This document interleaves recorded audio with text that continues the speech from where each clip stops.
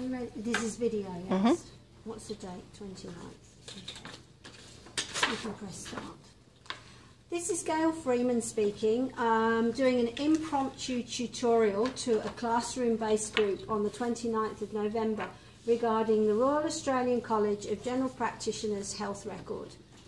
First of all, I'd like to bring your attention to how the shelving would look in a general practice, and the fact that here we can see orange stickers, pink stickers, blue stickers and green stickers. Now, if we look carefully at what this receptionist is holding, she's actually holding out this file here. Now, this file has come directly from the Royal Australian College of General Practitioners' training area and has been provided to us for the purposes of these tutorials. I'd like you to please note that it's got a blue sticker on it, just as it has a blue sticker on it here, and it's sitting with a whole row of blue stickers. Now, many of you have probably studied in class at length and used the terminal digit filing method that's used in hospitals, which looks like this. And with the terminal digit filing method, we've got colours of spines that match terminal numbers. So that will sit amongst the 53 zone. What needs to be understood here is that this file will sit in a blue zone. Okay? A blue zone. So forget what you've learnt in terminal digit filing and focus on the colour. Now, amongst the many leaflets that I've got out here, we've got some colours that the Royal Australian College of General Practitioners tell us they use. And as we can see, 4 is light blue. Now, what's very interesting about this system is that they've almost got a ruler measurement down the length of the folder. And it's in increments of 0 through to 9. And what they tell us on a certain page of their actual manual, which I have now buried and I can't find, here it is how we put this sticker on. And they tell us that if the file ends in a 4, it has to have a blue sticker on it, if it ends in a 4. So this file ends in a 4. Whereas if we were in the hospital system, we would be looking at that saying, oh my goodness, that file ends in a 12. We wouldn't be saying it ends in a 2. We look at that as a 12 in the hospital system, terminal 12. But as far as the Royal Australian College is concerned, that file ends in a 4, so it will have a blue sticker. So the next question is why is the blue sticker placed way down here? Well, they have another rule that tells us where to place the sticker.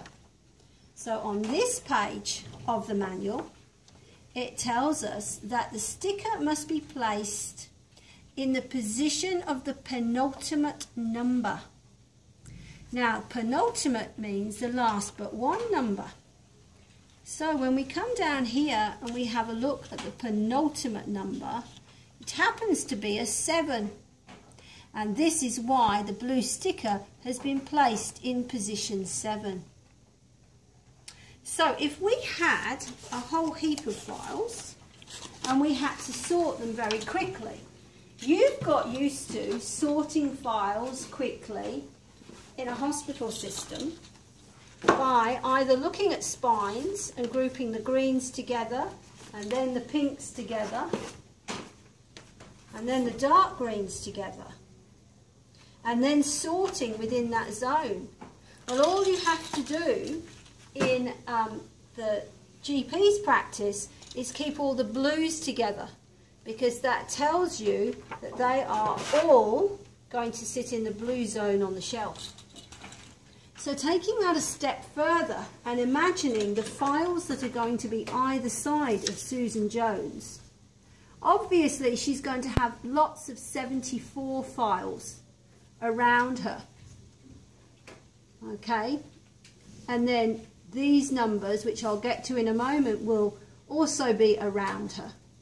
But what I want to do is cover that up and say, not only will she have 74s around her, but before her she'll have 64s and 54s. and 44s and 34s. After her, she'll have 84s and 94s. Because we get back to my original comment on this page here, whatever the last digit is depends on the colour. And then they're filed on a shelf in those coloured areas. So that's all about the colour and the positioning. So if Susan Jones was 44, this blue marker would be much further up here. Okay, now the next problem is that when you're a trainee, you don't know whether to read that number as 101974 or read that number as 479101. So what do we do? Well, let's go inside the file that the RACGP have sent us and see how the number appears horizontally.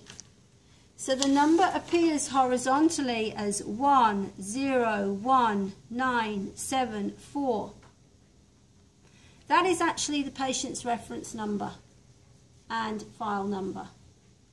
Okay, so if you were typing it in a letter, Susan Jones's file is 101974.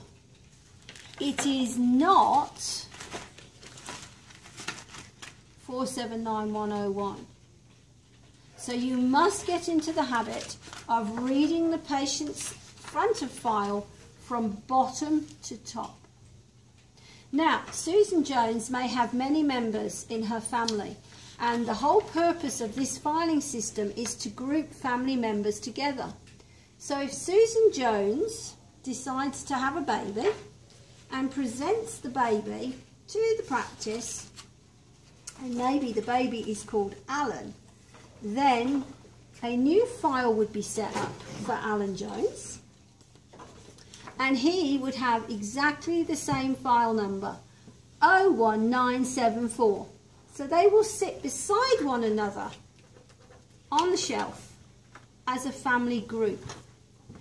And his number would be preceded by a 2 because he's the second member of the family to have attended the practice.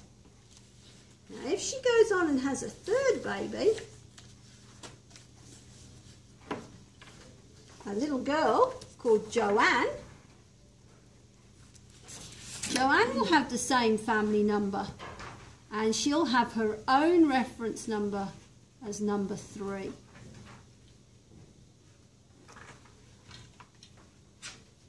The RACGP have sent us stationery that's as crude as this, that indicates that you should read the folder from bottom to top. But in all correspondence, in all documentation, when writing down the folder number, you must read the folder as it is displayed inside. 101974. And you must get used to their coloured stickers and understanding the ranges. I think that ends the impromptu demonstration.